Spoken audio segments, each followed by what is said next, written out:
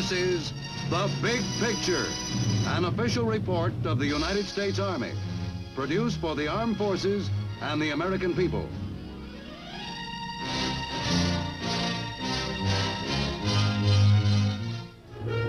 In this post-war era of tension and conflict, American soldiers have had to take up posts all over the world.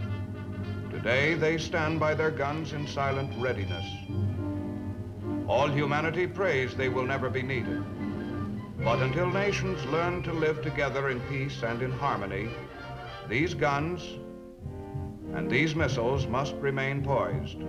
At home, Americans may feel secure, for everywhere their soldiers are on guard, listening to the wind with electronic ears, scanning the horizons with electronic eyes, alert to discover the first faint traces of sudden enemy movement. The men of the U.S. Army, standing between you and unexpected attack.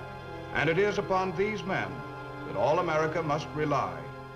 The men behind the new electronic equipment, the men behind the guns.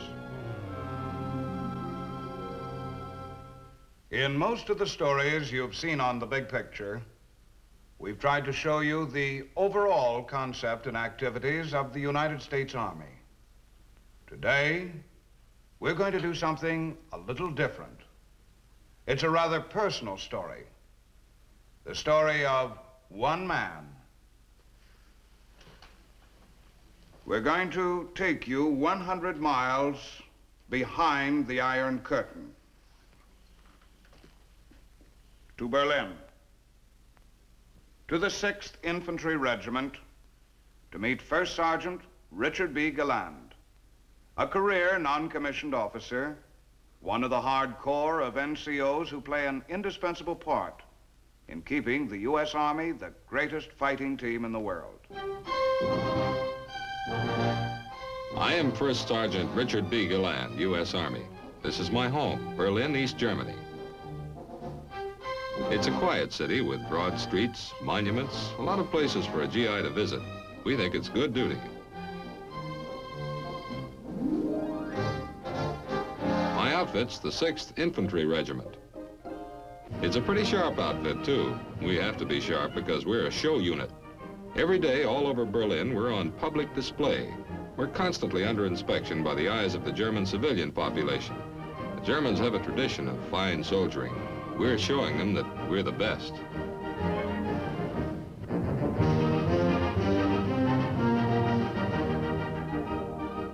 Our mission includes sharing with English, French, and Russian troops guard duty at special security posts and providing honor guards at public functions and at American military ceremonies. Before we leave the regimental area, an inspection makes sure that every man and his weapon will pass muster by any onlooker. We're only a small part of the Cold War, yet every soldier must be faultless. When we're on duty in Berlin, we're spit and polish troops.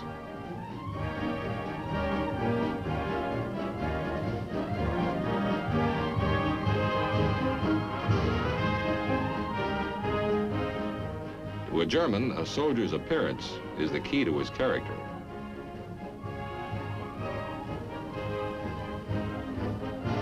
It's white scarves and white gloves when we march to relieve Russian troops from a guard detail.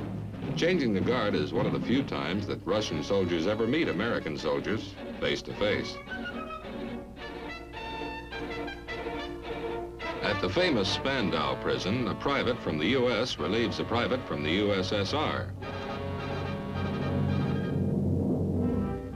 An important part of our mission is to show the citizens of Berlin that the soldiers of a free nation can be crack, well-disciplined, sharp-looking, like this young sentry.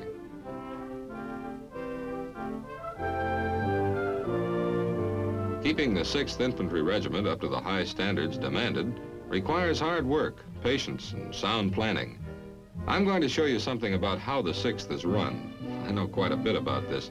You see, I've been First Sergeant here for 3 years. Every month, the regimental commander, Colonel Walker, calls a special meeting of the regiment's top NCOs. He goes over military matters from discipline to personal appearance. making sure that there are no slip-ups, making sure that every man understands the importance of being stationed in Berlin. In this conference, all of us are master sergeants and some of us are top kicks, first sergeants. That's me on the left, Richard B. Gilland. I'm regular Army, saw my first uniform back in World War II. And I'm proud to say that this outfit is one of the best I've ever served with. My company is C Company, Charlie Company. Our workday begins at 07:30. For me, that means being at my desk. First thing every morning, I've got to see that the orders of the company commander, Captain Mack, are being properly carried out and that all administrative procedures are being processed. Sick reports, duty rosters, supply requests, all pass over my desk before being sent to the captain. Captain Mack wants the best company in the regiment, and so do I. To get it, we've got to keep the paperwork moving. Some people call this a paper war, but feeding, clothing, and looking after 200 men takes time and effort.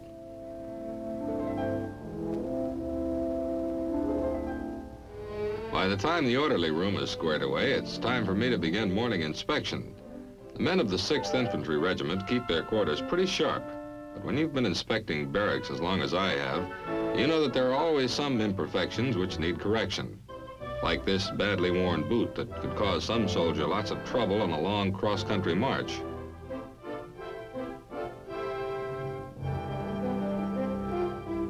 As first sergeant, there are countless other details to check and correct, even little oversights like the waste of water. Or electricity.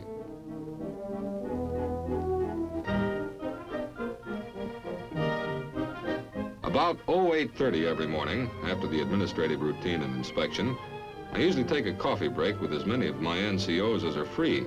It's a good habit. We get a breather and a chance to talk things over. It's the only time all day that we can all get together.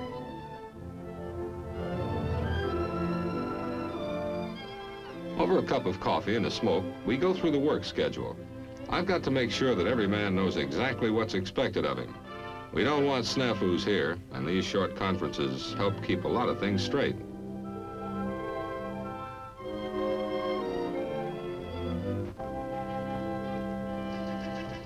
For the men in the company, those who aren't on duty in the city, we maintain a constant training program. We're infantry troops, and that means we stay in shape. Because we're behind the Iron Curtain, we've got to be alert should we be called upon in any emergency. So it's important that we keep the men in top condition at all times.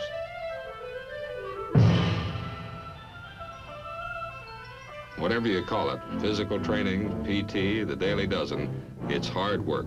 But there just isn't any better way to achieve physical fitness.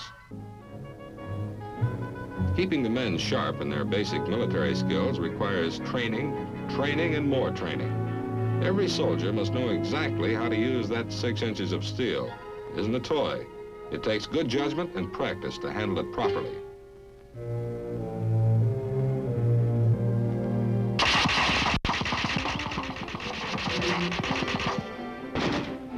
The machine gun's another standard infantry weapon. We want every man in the company to become proficient with both the 30 caliber and the 50 caliber machine guns. Almost every morning ends up like this, cleaning the equipment which has been used in training. A good infantryman can assemble and disassemble every one of his weapons, in the dark if necessary. So cleaning these guns actually serves a double purpose. It keeps them in good working order and keeps the men familiar with all of their operating parts.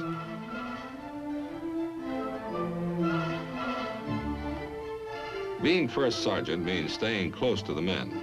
Deficiencies must be explained and then corrected. Cleanup details can become good discussion periods. The more a soldier knows about his weapons, the more useful they are to him. There's a lot more to a machine gun than just pulling the trigger.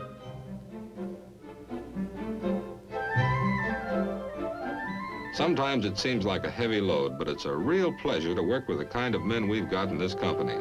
They're good soldiers, and they're eager to do what's expected of them.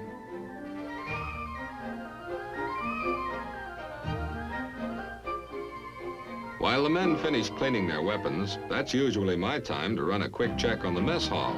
I take a look in here before every meal. It keeps the kitchen detail on its toes. You just look around this kitchen. It's spotless. More than that, the food is first rate, and it's a real art to prepare appetizing meals when you're cooking to serve 200 helpings.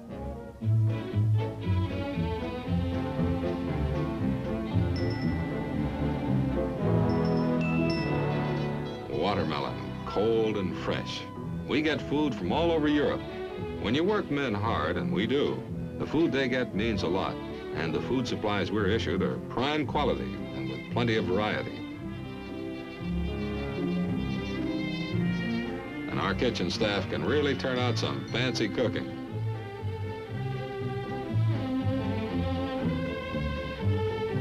That's what I call a beautiful roast. It's been 5 hours since breakfast. There's been plenty of rugged training and work details. Roast beef in the middle of the day won't slow anyone down. Instead, it'll provide the nutrition and energy that hard-working bodies require. One of the advantages of being first sergeant is that the kitchen staff takes pretty good care of me. I'd say that a good mess hall is 50% of a company's morale, and this one's good, I'll tell you.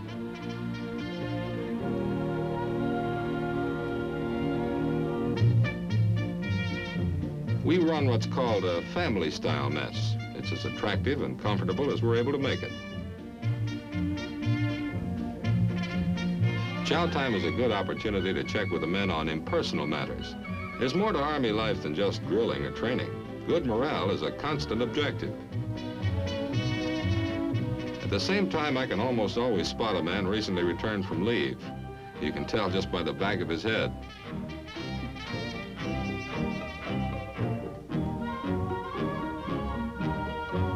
My chow time, and I relax. When you've spent all morning answering questions in the orderly room, checking the training program, and being constantly on the move, it's good just to eat quietly and read. Moments like this are too few in my day. But it never works out. There's always something to disrupt the peace and quiet. I'm always hoping it's something that'll wait till after lunch, but somehow it never is.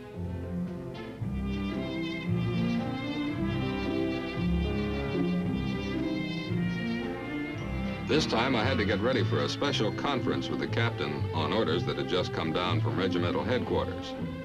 We were to go on maneuvers the beginning of the next week, and there were a lot of instructions that had to be carried out.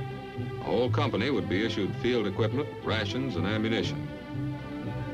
We would be fighting against an invading aggressor force. Although only blank ammunition would be used, the combat situation was to be as realistic as possible. The preparations for the maneuvers, of course, were in addition to our normal duties in Berlin, so the work schedule was practically doubled.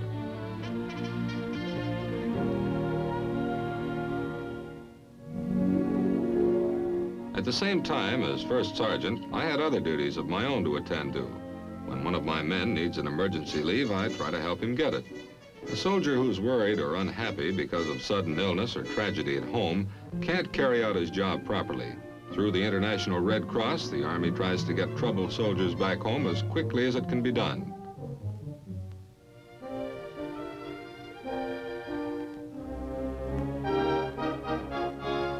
During the next few days, we put the company through an intensive series of field exercises to prepare them for the coming maneuvers. Our regiment is being reorganized for atomic warfare under the new pentomic table of organization. With an emphasis on more firepower and less manpower, smaller groups of men are learning to do bigger jobs, so more is demanded of today's soldier. He must adapt himself to the demands of atomic warfare, and he must be proficient with every infantry weapon. This kind of realistic training makes our men able to react quickly and effectively to every combat situation. If ever an emergency arises, these troops know exactly what to do.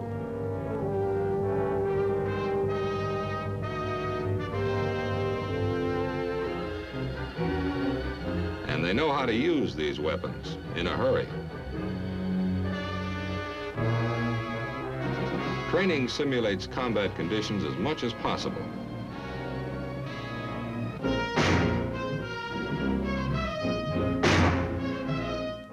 The regiment's training program serves a definite purpose. A soldier can get out of shape in a few weeks. He can forget little details about how his equipment works, little details that might be vital in an emergency. but with the help of regimental instructors, errors are noted and corrected.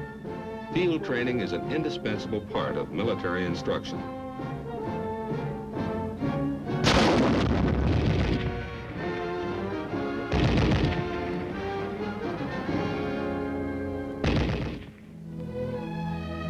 After those 3 days in the field, it was a real relief to get home for a weekend before the maneuvers began. These are 3 of my 4 little girls, Jenny, Linda, and Helen. It's quite a welcoming committee. There's usually some welcome mail from the folks, too. Some of the other NCOs kid me about my house full of women, but when I've spent all week overseeing the activities of a company, a weekend with the family is about the greatest thing I know.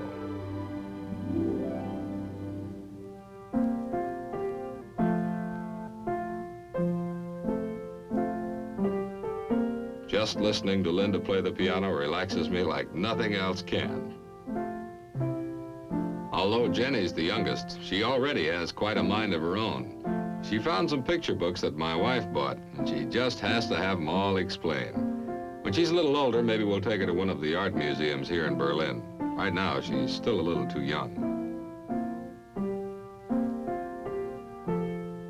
Trying to explain these pictures to her can be quite a task. I'm not always successful. Through the Army, we found a nice little house. There's plenty of room for the 6 of us, and it's very comfortable.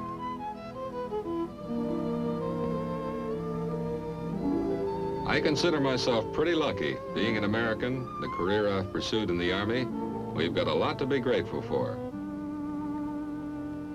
Thanking God for all of our blessings seems natural to us. Our family's traveled all over the world, and sometimes it's been hard. But wherever we've gone, we've had this with us, and it's always pulled us through.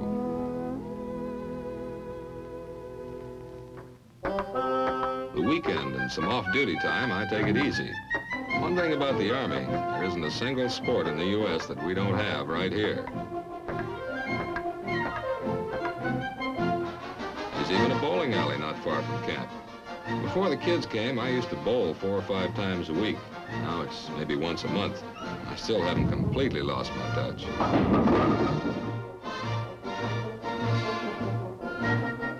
There's golf, too, but the way my buddies play, they'd be better off in a miniature golf course than out here.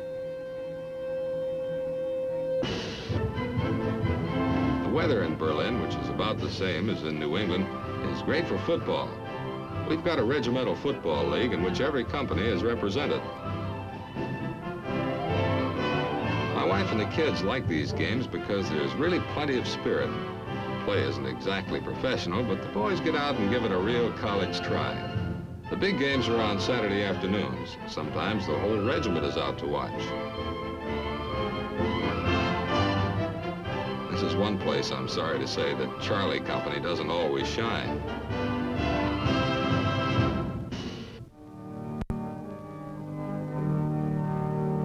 Sunday, we all attend chapel. The Army makes sure we're never without this.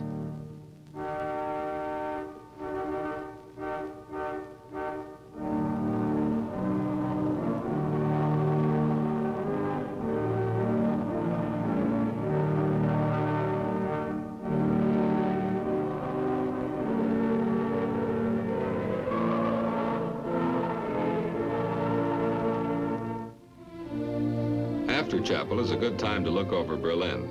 Although much of the city was destroyed during the war, there are still plenty of places to visit. After all, this city goes back more than 1,200 years. That's the amphitheater where the Olympics were held in 1936, and our Jesse Owen ran off with the show.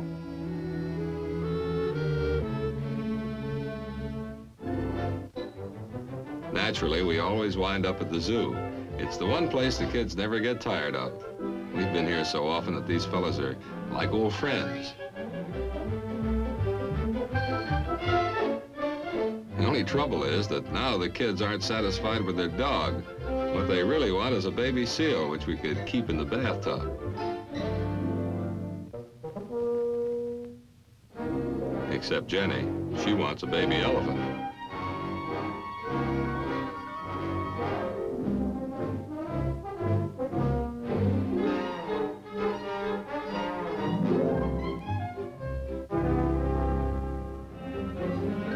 Big day, Monday, an hour before dusk. The regiment began moving out for maneuvers.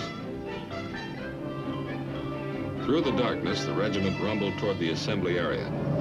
In combat, of course, bright headlights would not be used. These were maneuvers, and normal precautions had to be taken against accidents.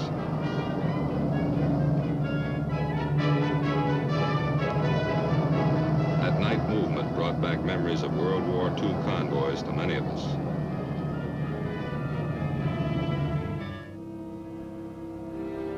The next day, preliminary emplacement began.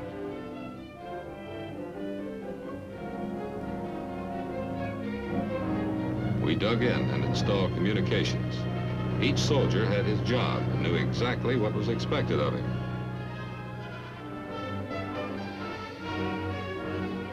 Signal Corps linesmen went into action. And small but powerful switchboards soon linked the regiment together. At the same time, Captain Mack went over detailed plans for the maneuvers. He assigned each platoon its mission during the company attack on the aggressor-held positions. Our defensive perimeter was secured without incident. The countryside lent itself well to cover and concealment.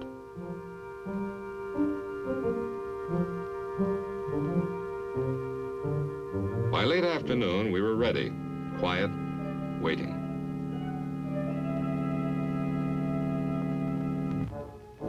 During our preparation, forces of the mock aggressor army were moving into their positions. Using tanks and armored personnel carriers, they concentrated their troops in key consolidation points.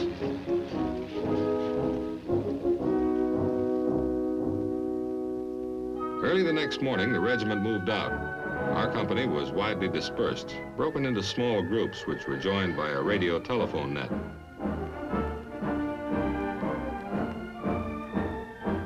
This is the best training in the world. There's no better way to really teach men to overcome obstacles of terrain and weather.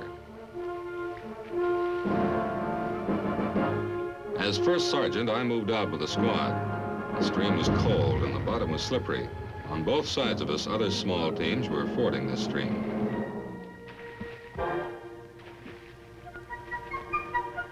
Our mission was to move across country and help seize an enemy-held hilltop.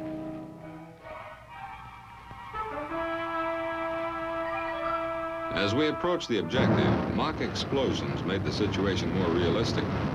Employing standard infantry tactics of fire and maneuver, we closed on the objective.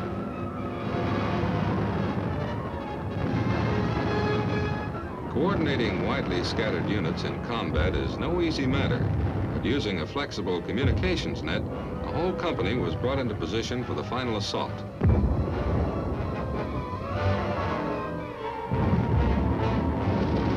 Our regimental armor was leading the way.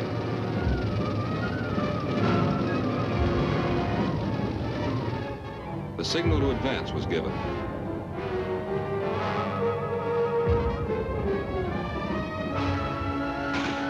Everything the men had been taught, all the intensive training was now being tested to see how much the men had gained and how they would use it.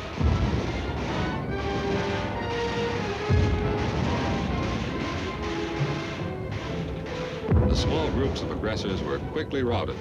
The objective was seized. Our estimated losses were light.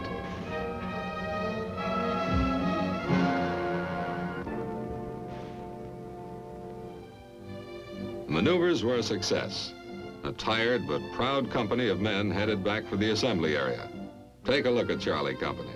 They stand straight, march tall.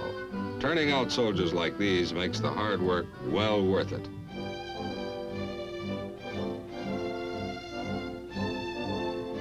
At the regimental area the following day, there was a full-dress regimental inspection. When the inspecting officer reached Charlie Company, I wasn't worried. I knew my boys. I knew they'd pass inspection by anyone. From the guidon bearer who sets the pace to the last man in the last rank, it's a fine company, the best.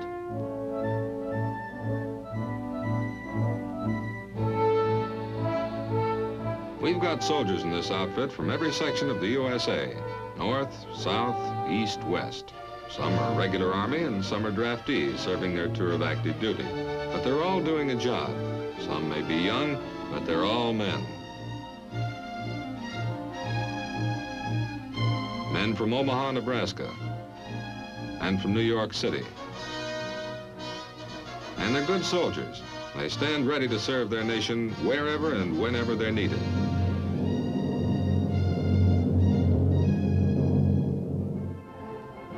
The following day, a full-scale parade was held. Colonel Walker was the reviewing officer. It's funny the things you think about when you're marching in a review. It seems like a long time since I first joined up, but they've been good years. I've been able to serve in many foreign countries, and I've worked hard, but I've had my rewards, too.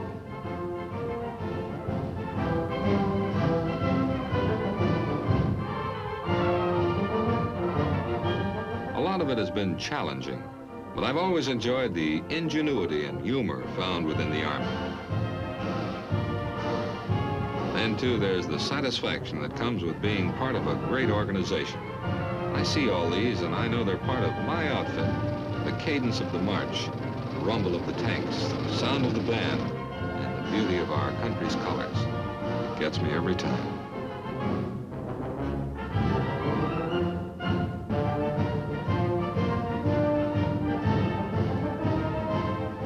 But the biggest satisfaction for me has been knowing that what I'm doing is important. It's a job that really has to be done. It makes me proud. Proud to be a member of my company and my regiment. Proud to be a member of the United States Army.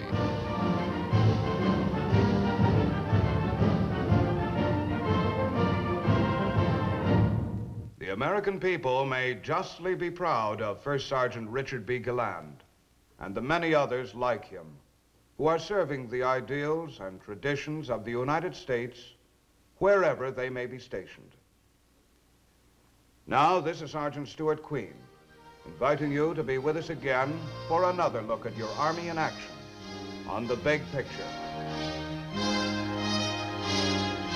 The Big Picture is an official report for the armed forces and the American people. Produced by the Army Pictorial Center.